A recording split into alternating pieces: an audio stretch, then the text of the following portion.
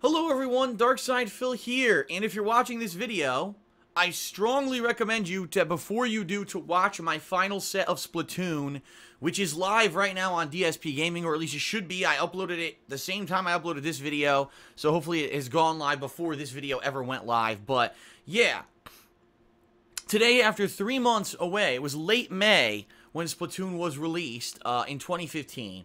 Today's August 20th, so 3 months later, I decided to check out Splatoon on the Wii U for one final session, just like I said I would a few months back. Now, you might say, why would you go back to Splatoon after this hiatus? Well, Splatoon, at launch, was a game highly criticized for not being a full-fledged game. And what I mean by that is, it had very limited content at launch. It only had a certain set of maps, which a lot of people say that's nowhere near enough maps for a launch of a game. It only had 2 separate game modes, didn't have a lot of weapons, didn't have a lot of equipment, and it had a campaign that was very short-lived, maybe like 4 hours long.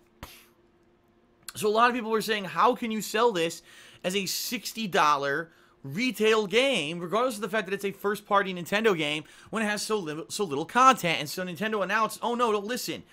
We're selling it now in May, but we're going to be giving you free new expansions and content over the next several months. Every week or so, there should be new maps, new weapons, new game modes. And so, you know, give it, say, around 3 months, and by the end of August, you'll have a ton of new content, okay?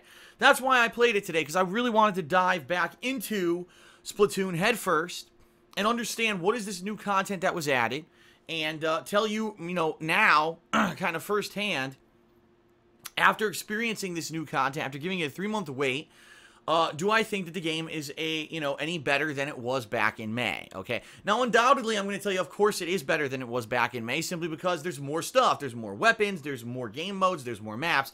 So, of course, yes, intrinsically, there's going to be more value to the game when it has more content. Duh. Okay. But you may be saying to yourself, all right, back in May when you reviewed the game, you said don't buy it. You said wait and then see in August if it's worth a buy. So, let me tell you what I experienced today when I was playing the game. First of all, the Wii U annoyed me because the Wii U doesn't always prompt you to do updates for these games when you're, like other consoles, right? Any other console, if there's an update, it'll tell you before you boot the game. I actually got into Splatoon today, and as I was in the game, and then when I went to play online, then it said, oh, now there's a Splatoon and a console update you need to do. That was really annoying, but I digress.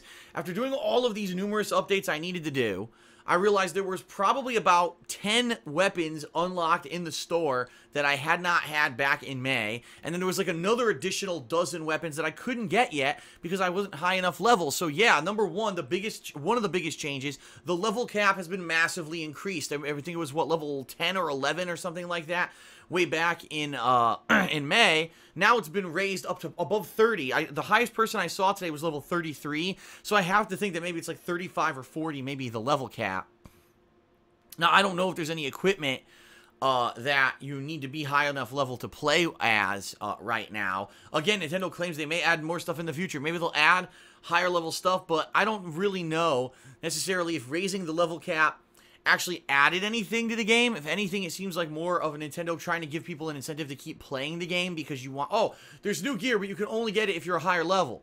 But it's still the same game. You're just forcing me to play it more to get the new equipment rather than just play the new equipment right now. See what I mean? It kind of is an artificial way to get you to play more. And the weapons, I have to say this. One of the major improvements that I'm seeing right now that way different from what I saw back in May, people are using a lot of different weapons because there's so many new weapons now. There's a paintbrush that's kind of like a roller, but also a better melee weapon. There's way more guns. There's like a bazooka-style gun. There's a shotgun-style gun. There seem to be a lot of variations on the weapons now over the course of this last several months that they've added all these new guns. And I can tell you this, even though, yeah, there were people who were dominating with the roller and the paintbrush, it wasn't like it was in May, where every match I joined, everyone's using the same weapons and they're all overpowering and dominating everyone. No, in this case, there was a wide variety of weapons being used, and it was a lot of fun. It was more variety of gameplay, because it wasn't always, oh, the guy with the roller insta-kills me or whatever. That was good. So I think that's a good thing. They added so many weapons, there's so much variety now. Everyone's using a different weapon and kind of mastering a different weapon and a different gameplay style, so that was pretty good.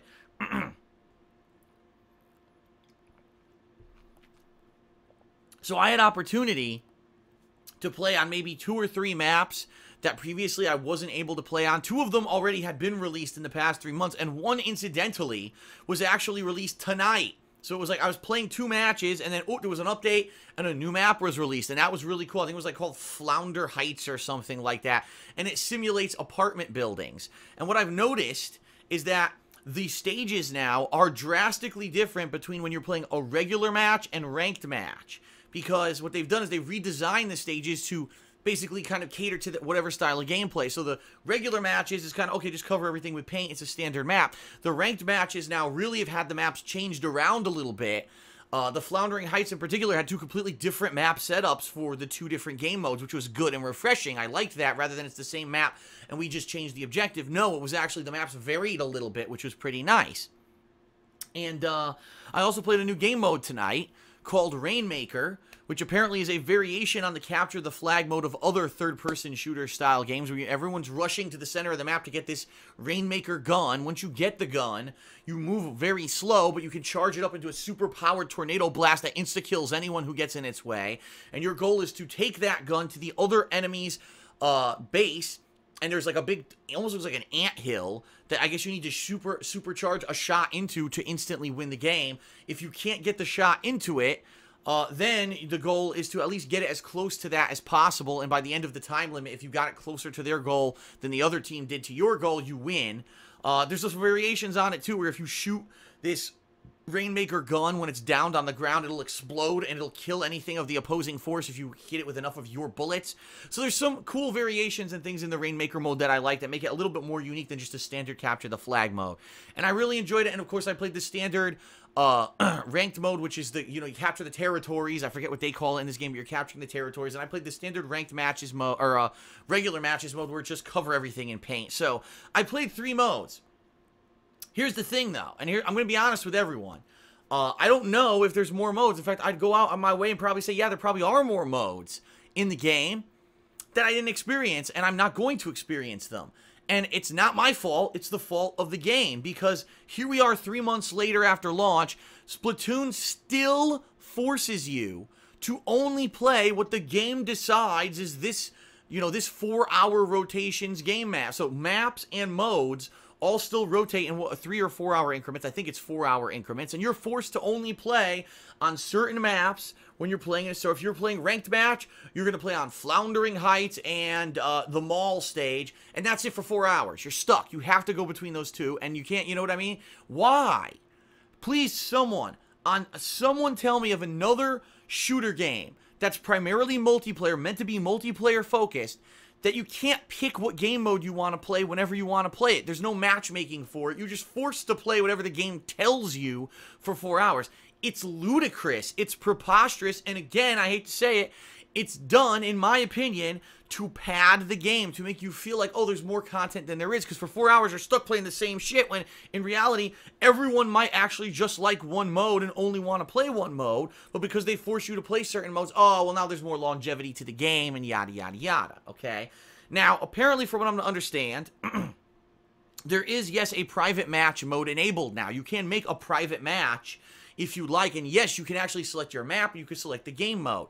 Problem, apparently it's only for your friends. I went into it today, and it looked like you could only do it with people on your friends list.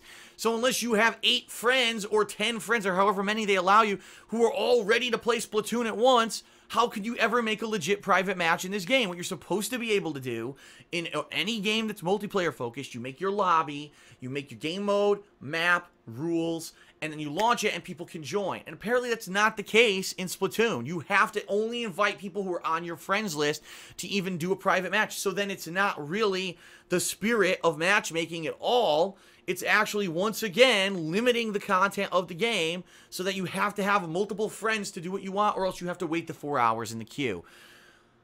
So in some ways, I could tell you, it seems to me, Splatoon is a better game. There's more weapons, right? There's more variety of gameplay, great. More maps, great. You know, these things no one would complain about, and the fact that there's not one dominating weapon right now is, in my opinion, a big plus from what we saw back in May. But you still cannot play what you want when you want. You still take an incredible amount of time to go through and see all the content that the game has to offer in multiplayer because of that stupid 4-hour limitation.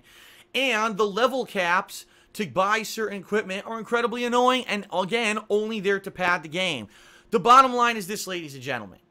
Splatoon Hold on, because I actually wanted to have the box for me. I didn't have it. Hold on. Here it is. The bottom line is, Splatoon is Nintendo's attempt to jump on the multiplayer-only or multiplayer-focused bandwagon that we've seen with games for the past year or so.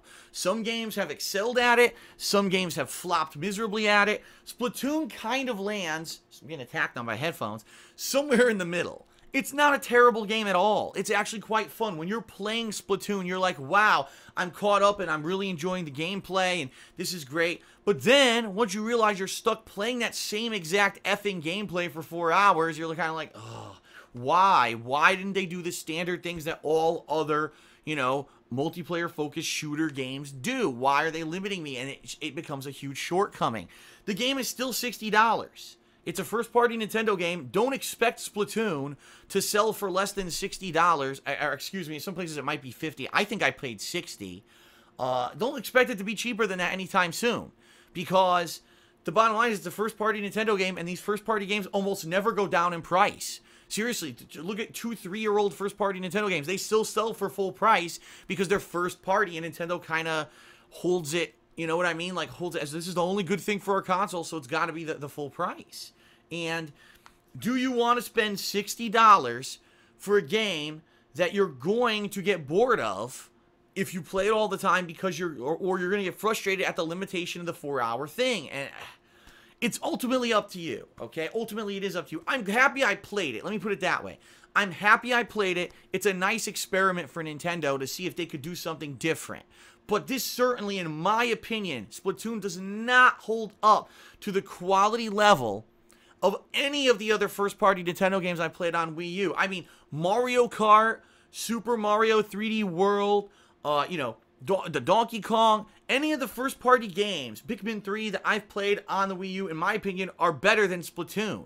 Because Splatoon is just a little addictive shooter, doesn't do too much creative, quite honestly. It's a lot of variations on other game modes you've played in other shooter games before, and it has a ridiculous limitation with leveling caps, level requirements to buy items, and this 4-hour stupid mechanic of switching between maps to pad the game. No, even now in August, this game is still not worth $60. This is probably, in my opinion, honest opinion, $30, maybe $40 this game is worth. This game is not worth full retail price, which it's still sold for.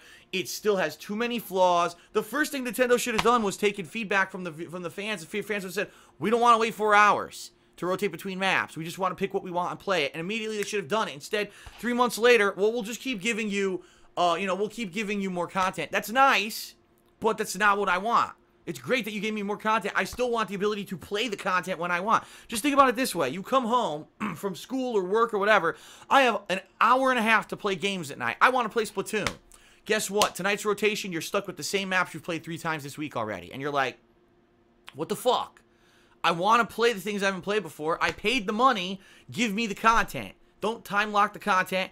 So the biggest flaw still exists in Splatoon. So if you are a hardcore Nintendo fanboy, yes, buy Splatoon. The campaign is short, but it's fun, and the online is going to be fun, and you'll be annoyed, but you'll probably get addicted, and especially if you're a Nintendo fanboy, you want to play everything. Yeah, the game is quality. It's not a bad game.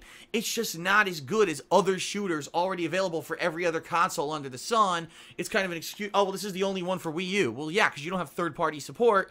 Any other shooter you're going to play on another console is pretty much better than Splatoon, and that's sad. Because, again, first party, you think Nintendo would do something, like, amazingly different. And in this case, it's a case where, no. They took a shooter formula from other games. They kind of put it together. They put time locks and limitations to say that there's replayability when really there's not that much. And, honestly, the game is not very good in comparison to other shooters. Splatoon is a decent game. It is not worth $60. I cannot recommend it. I would not tell anyone to go out and spend $60 on Splatoon. Even now, with all the new content, save your money, especially it's the hardcore gaming season right around the corner. You're going to have tons of shooters coming out. Trust me. Every year you get a Rainbow Six and Call of Duty and Halo. You're going to have 3, 4 big high-profile shooters coming out in the next few months. Don't waste your money on this. if you have another console that can play one of those, because you know those games will have the matchmaking. You'll be able to do whatever you want. You'll be able to create a lobby without only inviting friends. All the limitations of this game will be solved by those games, and there's no reason to spend the money. And I hate to say it, this was a game that people spent $60 on in May because they were all Nintendo. They played it all summer, right? And now it's going to be forgotten. In another month or two, no one's ever going to mention Splatoon again. It's going to be a little footnote in the annals of Nintendo history, a little thing that they tried. And yeah, it sold because it was a Nintendo first-party game, and that's the only thing people buy for the Wii U because it's all that's available, so of course it sold. But it's not going to make any kind of an impact. In a year's time, no one's going to give a shit about Splatoon. No one's going to... Just like all those other ones. Titanfall? What the fuck's Titanfall? Same thing. You're not going to care about this game in just a couple months, and it's going to fade into obscurity. Splatoon was a nice experiment, but because of flawed game design and padding of the amount of content that was in the game through limitations, the game's not very good, and I can't recommend to buy unless you are one of the most hardcore Nintendo fanboys and want to have every game Nintendo's ever made. Fine. If not, skip it and get something else later this season because there's going to be great games coming out regardless, all right? That's my second look at Splatoon. I hope you enjoyed it. Thanks for watching. I hope you enjoyed the new content of Splatoon that I made today. And I'll see you later. And, of course, I'll see you for all the new games coming out during this crazy gaming season of 2015. Peace out, everybody.